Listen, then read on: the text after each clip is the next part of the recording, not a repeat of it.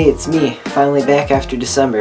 And so this episode I'm going to be making a 3D printed safe with a solenoid that I bought off the internet. And so I should be able to unlock it and lock it again with a switch. I won't tell you how I do it though, because it's a secret.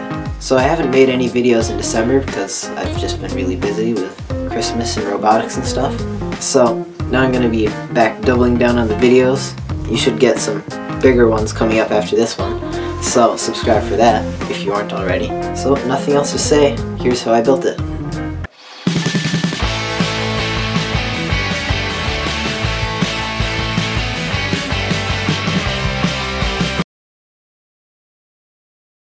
So here's the finished safe. It's got a little handle right here, and this whole bottom part and the walls are all one piece. The top is a separate piece. It's glued on, and the door's hinged right here with a metal axle. Goes through the bottom. So, can't open it right now because it's locked, but if I press the secret solenoid button, it opens right up. So, as you can see on the inside here, there's a part sticking out on the door with a hole in it, right here, that this solenoid goes through when it's outwards, and then when I hit the secret hidden switch, it pulls it inwards, and this thing can swing past it. So, my phone's in there.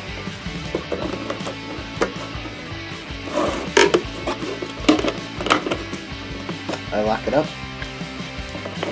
And now, oh no, my phone's trapped in there. Works fine. The only way you can get it is by destroying it, which I'm sure probably isn't that hard. Also, if you can guess how I open this thing, I'll pin your comment, even though my comment section probably isn't that big. Just feel good for yourself. Here's a pat on the back. I'll probably be needing this.